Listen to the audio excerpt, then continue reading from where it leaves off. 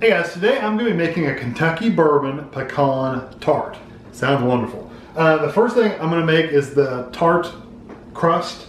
So this is it's a buttery pie crust, but it works as a pie crust, a tart crust, whatever kind of crust you want. This will work for all of it. So the first thing you need a stick of butter, and it needs to be cool. You don't want it to be warm, so just a whole stick of butter.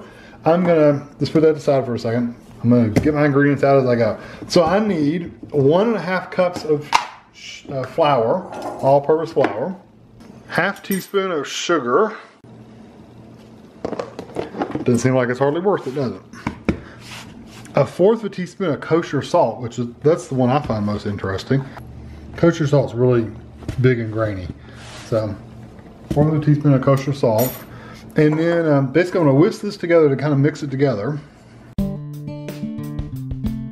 And the butter is unsalted butter, by the way. I said a stick of butter, it's unsalted butter, so make sure it's unsalted. Don't get regular salted butter. Okay, now you want to take and cut this ½ cup or 1 stick of chilled unsalted butter into just, really, I just do it in slices, but it's whatever. Whatever works for you.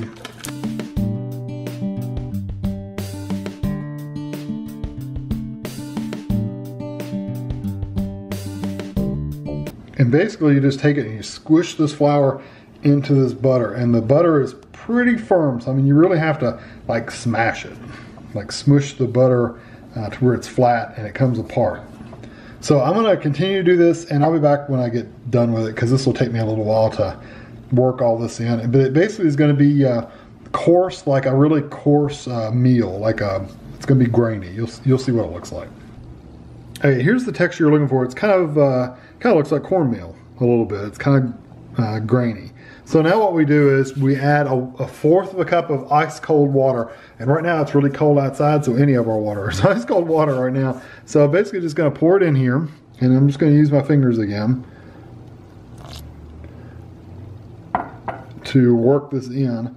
And if this is still too dry, we're going to use teaspoons of cold water and just add it to it.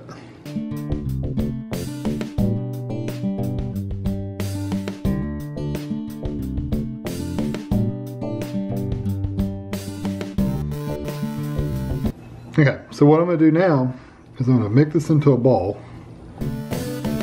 and I've got a piece of plastic wrap laid out. Press it into a disc, so it doesn't have to be fancy, it doesn't have to be perfect. And I'm going to cover this up with the other piece of plastic, just fold it over, and put it in the refrigerator, and you want it to chill for about an hour until it gets good and firm. And then it actually says you can make this up the day before if you want. Just keep it in the refrigerator chilled, and then the next day you can come in and make your actual tart or your pie or whatever. So I'm gonna get this in the oven and chill it. In the refrigerator and chill it, and I'll be back. Okay, it's been about an hour for the disc to cool off. I also got my oven preheating to 375 degrees. And it's almost here, so it'll beep in just a second. I just got a little bit of area of flour so I can roll this out. I got my tart pan, just showing you things I've got ready. I put it on another pan just in case any of the butter leaks out or anything like that. It'll be contained in here, so dripping all over your oven. Got my rolling pin. I got a fork. I got a piece of parchment paper to put into the pan after I put the crust in. And I've got baking beans, the pie weights, whatever you want to call them. You can also do rice, which works really good, or beans. You can do beans really good. So I'm just gonna, and if I was on the baking show, I would just throw it down. Like, I just dropped it. Oh well. Wasn't my intention to do that, but that's okay. They would throw it down and let stuff go everywhere, literally. Okay, so you want this to, like I did, you want this to be out into a 12-inch round disc. There's the oven. So basically what you want to do is just every once in a while, just rotate this, and I don't want it to get stuck, so I'm gonna keep throwing flour into there. And I don't know, I'm sure there's a reason why, but I'm not sure why you want it to be so cooled off before you roll it, because it's really hard to roll when it's cold. I don't know why. I just don't understand that. So this rolling pin, this big rolling pin is a 10-inch wide rolling pin. So how do I know that? Because I measure it. So it's about the right length here, except I've got this big hole over here.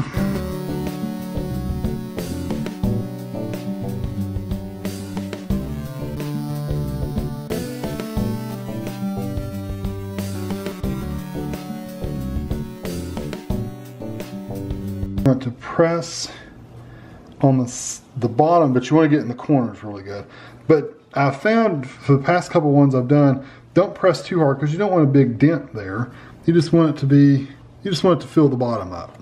So pick up the sides, and the dough is, I mean, the crust is pretty robust. You can see I'm just picking it up. It's not going to break on you really easily. I mean, it would if you really moved it around a lot, but it's pretty cold. If it was warm, if it had warmed up at all, it would be falling apart and breaking on me, but the butter is still pretty firm. So, all right, now I'm going to just kind of press it into the side. And again, I'm not pressing like hard, but see, like that part, I'm just going to pull a piece off and like press it in place. Maybe I'll put it behind it. Yeah, that works good. And I'm just trying to get it to fill in those little bumps because a tart should have bumps, right? So now what I'm going to do is just take my rolling pin and I just roll it right along the edges and let the pan make the cuts for you. Oh, I'm going to put my parchment paper in here and open my beans, my pie weights.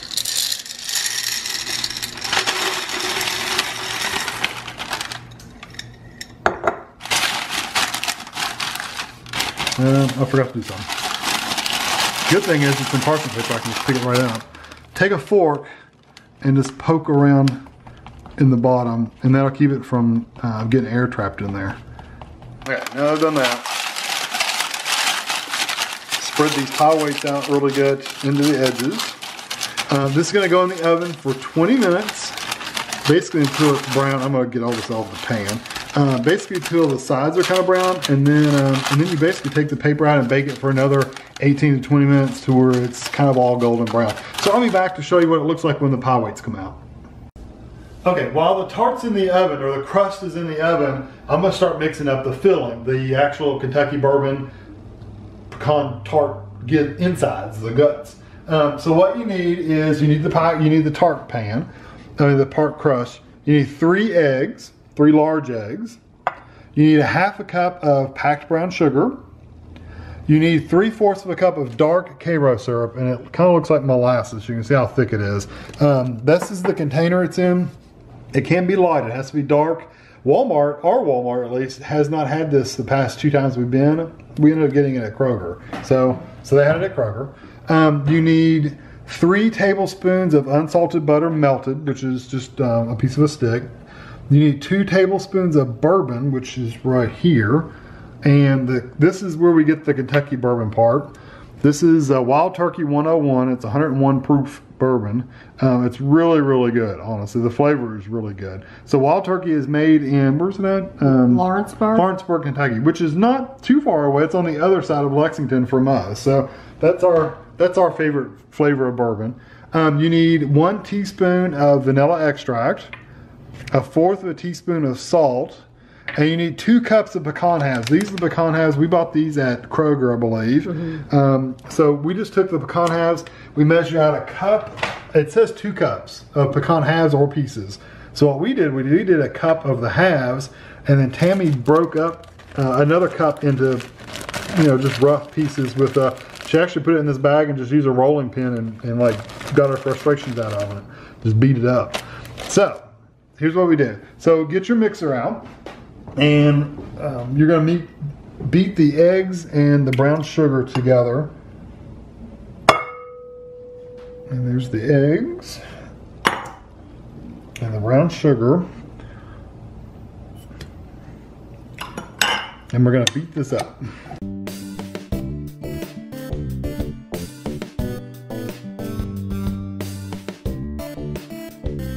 So now what we want to do is put the Karo syrup in here. This is really thick. So I forget this handle doesn't have a bottom to it, so I almost drop it every time I pick it up.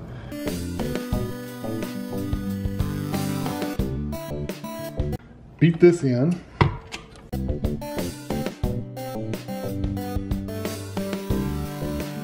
So now I'm going to add pretty much everything else except the pecan. So I've got the butter. Did it come out? The butter, the bourbon. It smells good. The vanilla. And the salt. And we're gonna, it says beat until blended. So I guess when it's all incorporated together, then we're done. All right, it looks pretty well beat up to me. So what you do now is we're gonna stir in the pecans. One of the things I like about the glass mixing bowl is you can just take it off, and then take your pecans and just dump it right in there, and then take it from the bowl and put it in our tart. So the timer might go off while we're doing this. So basically we're just gonna stir these in really good. And I do have to say it smells really, really good. This looks a lot like a pecan pie base. This is what a pecan pie base kind of looks like. So anyway, this is gonna sit until our tart is ready. So I'm just gonna let it sit there, and I'll be back to show you. The next step will be the crust. Okay, this just came out of the oven, and we'll sleeves up. I've got my container for my beans, and Tammy always freaks out that I'm gonna dump them everywhere, which I might, you never know.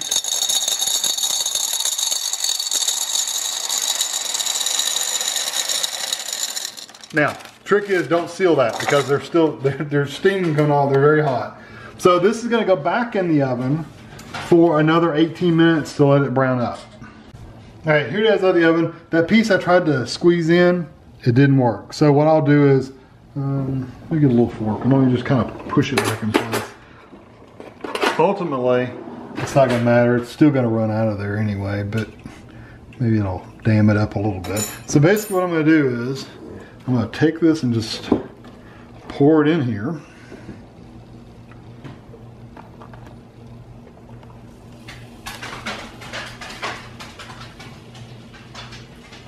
And it said very specifically to make sure you pour it into a hot crust. I'm afraid to put any more. It's awfully deep. I'm not gonna put any more because I don't want it to run over. There's not much left in there anyway. So now this is gonna go back. It ran over out of that hole just a little bit. If I could get a pecan in that little hole, I'd probably seal it up a lot better, but let's see if I can shove one in there. Get in there, little pecan. Anyway, so this is gonna bake for 25 minutes, and then I'll be back when it comes out. Okay, here it is out of the oven. It looks perfect, and if you shake it a little bit, you see it doesn't wiggle in the middle, that means it's set. It has to cool in the pan, in the tart pan, for an hour. You don't want to touch it for an hour because it'll just collapse on you. So leave it in the pan for an hour. Once the hour's up, then you can remove the sides and do whatever you want with it. You can actually cut it at that time too. They recommend you serve this warm or at room temperature. All right, here's the tart. It comes right out usually. And I'm gonna put it on this plate. Hope it probably got a little glued on here because of that ran off the side. So I'm gonna have to work with it just a little bit. No, come right off. I can't wait to try this. It looks good. It looks very good. Crust is good and crispy.